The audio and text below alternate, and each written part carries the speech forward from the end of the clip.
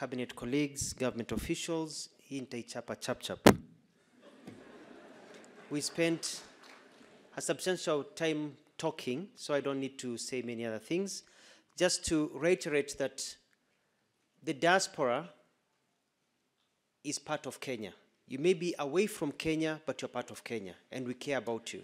And the reforms that we have undertaken and everything we're doing is to make your life easier. We want to make our embassies friendlier. We want to make our embassies a point you can go to and get all your problems solved, so that when you're out of the country, you know you're not alone and you can count on us.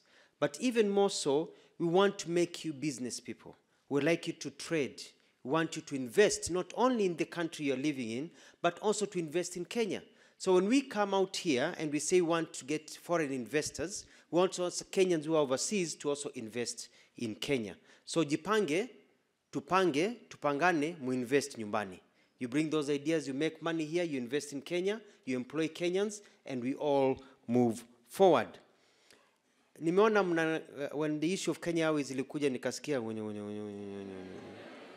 kumaanisha ya kwamba there's something we need to look at. Sasa hiyo tutaangalia.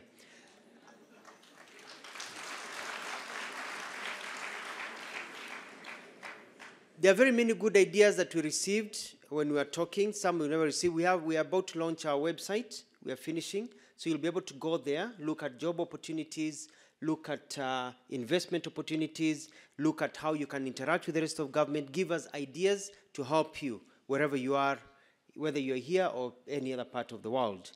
Two last things. I'd like to introduce my colleagues who are here, if I can get a roving microphone so you can hear their voices, and then I'll call His Excellency the President.